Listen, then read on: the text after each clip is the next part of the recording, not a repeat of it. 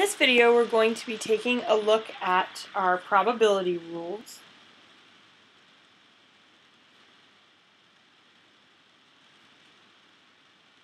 And specifically, we're going to look at the first three in this video. And then there'll be additional videos to look at some of the other rules.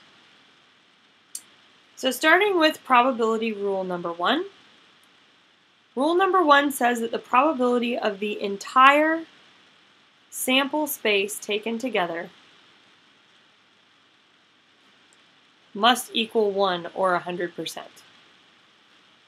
And if you think about the sample spaces that we looked at the end of the last video, for example, where we had, the sample space for rolling a six-sided die, which was the numbers 1 through 6. We also had this example with the head and the tail of flipping a fair coin. Okay, and all of these outcomes, these were all 1 and 6. These were all 1 and 2. We also had an example where we were looking at the number of heads in 3 flips of a fair coin. And we had 0, 1, 2, and 3. This one had a 1 in 8 chance. This one had a 3 in 8 chance. If we total up our 2, that's also 3 in 8.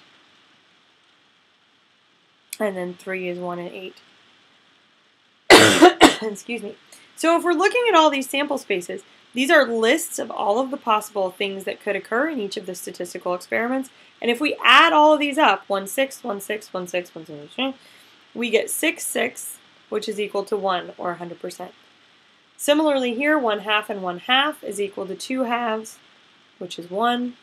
And here, 1/8 and 3/8 would be 4/8, 3 more 8s would be 7/8, and 1 more 8 would be 8/8, which is 1. Okay, if we have the entire sample space truly represented, all of those probabilities have to total to exactly 1.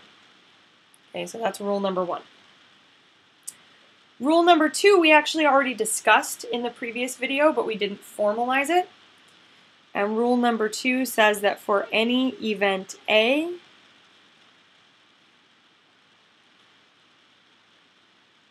the probability of A has to be between 0 and 1 inclusive.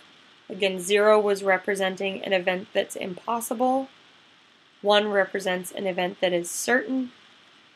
So all probabilities have to be 0 at the lowest or 1 at the highest. You can't have probabilities of less than 0 because that would imply that something is happening less than none of the time, which makes no logical sense. Similarly, you can't have probabilities above 1 because that would indicate that something is happening more than 100% of the time or more than all of the time, which makes no logical sense also. So all probabilities have to be between 0 and 1 inclusive. And then our third probability rule,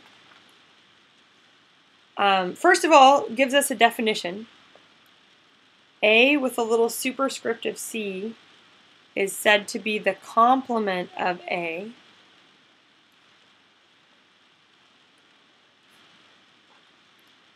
Some books, instead of using AC, will use A with this little prime tick mark. So you might see some books do that. Our book uses AC. So AC is the complement of A, and all that the complement of A means is that A does not occur. So instead of looking at the probability of A occurring, AC would be looking at A not occurring. And the probability of the complement of A is equal to 1 minus the probability of A.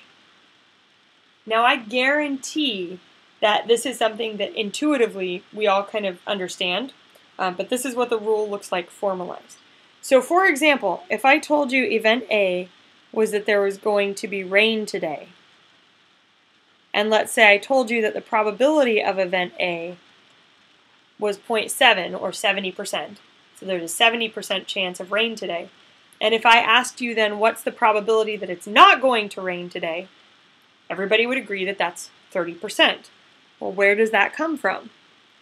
Well, if probability of rain today is 70, no rain today would be the event A complement. It's not raining today.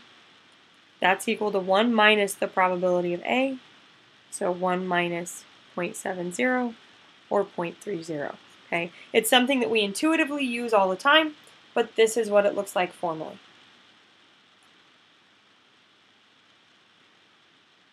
These are our first three kind of basic probability rules, mostly some almost terms and definitions of how probability works.